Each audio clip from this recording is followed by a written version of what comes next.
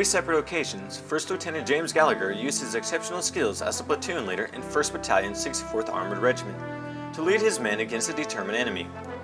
He led his platoon through intense fighting in Sadr City, facing small arms and rocket-propelled grenade fire before destroying 7 enemy combatants. Later, Lieutenant Gallagher's vehicle was struck by an explosive form penetrator, wounding everyone aboard. Despite his injuries, he assessed his crew, sent up his report, and continued his mission. Finally, when Lieutenant Gallagher came under enemy sniper fire, he maneuvered his vehicle to engage the sniper and provide cover. After eliminating the threat, Lieutenant Gallagher provided transport for a wounded soldier, and again continued his mission. For his outstanding leadership, 1st Lieutenant James Gallagher was awarded the Army Commendation Medal with V device for Valor.